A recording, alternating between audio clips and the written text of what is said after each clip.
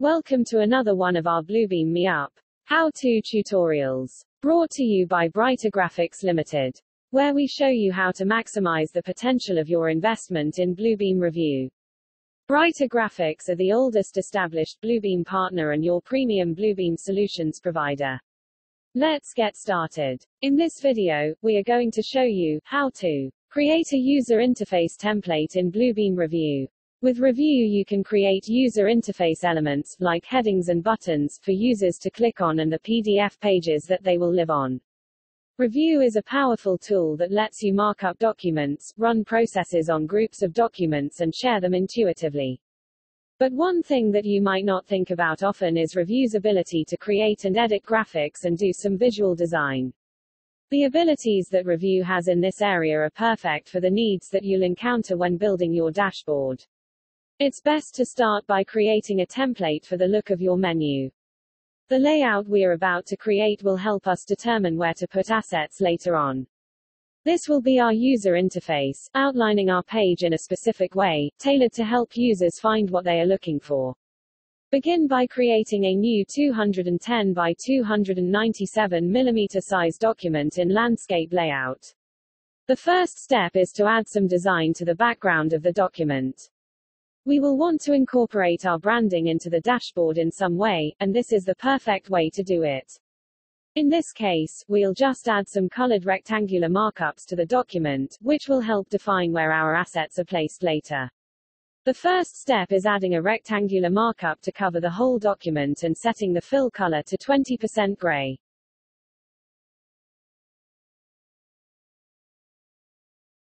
We'll then add 4 more rectangles with their lines hidden. A teal rectangle at the top.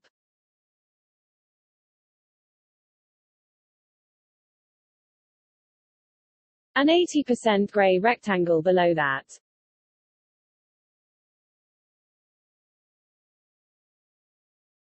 And a copy of it on the bottom but a bit thinner to act as a footer. Then there's the final rectangular markup to add, which will be done in a specific shade of yellow not available in the color picker.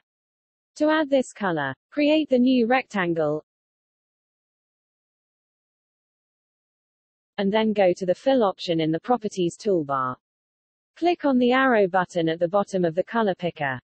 This brings up the hue selector, the RGB color inputs, and the hexadecimal color code input options for custom colors.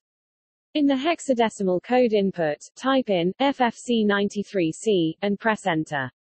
This will change the color. Click on the plus sign next to this to add this color to your custom color options. You'll want to create some rectangles that are just outlines to help you create a template for adding your top-level navigation and function buttons later in the process. Create the first rectangle, which will provide a target for your folder navigation. You can specify the size in the Properties panel.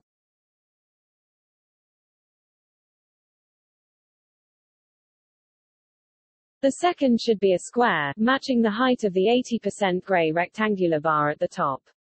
This will be for your additional action buttons. Use the Properties toolbar to make sure there is no fill, and that the outline color selected is very close but still visible to the area on which it will be placed. Copy and paste the square 3 times. Place the squares and the 80% gray bar spaced evenly from each other. You can select all 4. Right-click, and select Alignment, and then distribute horizontally to get the most even spacing. Repeat this process with the longer rectangle, making sure the buttons are aligned to each other and distributed horizontally. We can then group these rectangles. Right-click with all rectangles selected and choose Alignment, then click Center in Document. Use the up arrow key to move them into place. Now we can ungroup the rectangles. Remember that this document is also a branding opportunity. Putting your brand center stage, and reminding the user who created it. Let's add a logo by going to Tools, then Markup, then Image, and click from File.